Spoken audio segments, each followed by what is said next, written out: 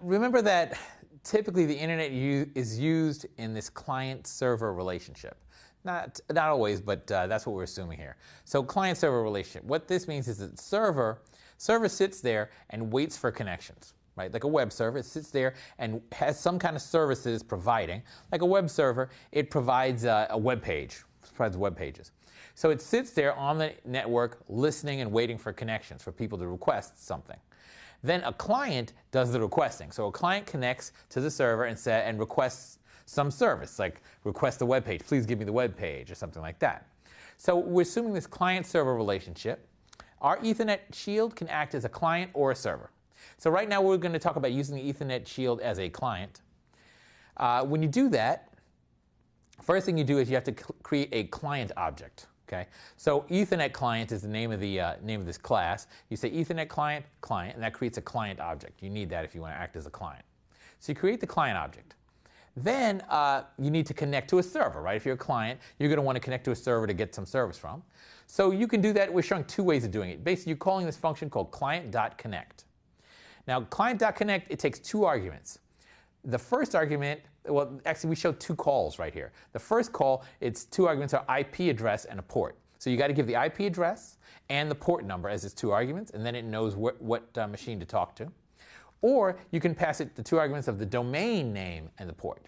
And remember, using domain name service, DNS, the domain name can automatically be translated into an IP address. So either way is fine. Client.connect, you can call it, give it an IP address and a port number, and it makes a connection with a server. Now notice that that line of code says result equals client.connect. Result equals. So what that means is that client.connect is going to return either a 0 or a 1, a true or false. It returns a 1 if a connection is successfully made with a server. It returns a 0 if it's not. And so then in your code, you can say, if result, then da-da-da, right? So you can check to see if a connection was successfully made before you go on and start communicating.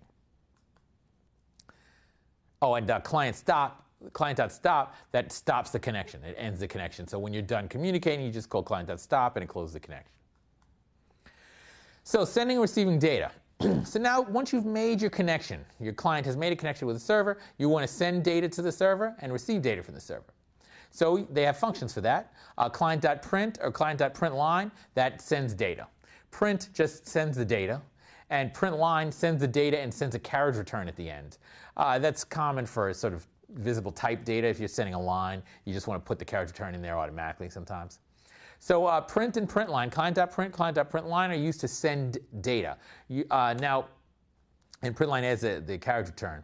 Data is a string, so if you want to send strings, you use print or println. Or an array of bytes, which is also a string, same thing. Now, if you just want to send raw data, it's not a string at all, then you call client.write, and you just pass the value, whatever it is. If you send a byte, value's a byte, you can send a client.write, it'll send the byte.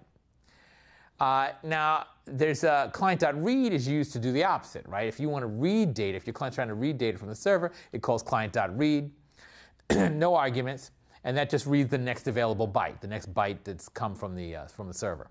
And it returns that. So data equals client.read, data is going to end up equaling whatever byte was received from the server.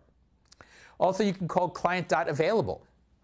Client.available lets you know if there is data waiting. So if client.available returns 1, that means there's data waiting, so you can call client.read. If client.available returns a 0, then there's no point in calling client.read because it'll fail. Thank you.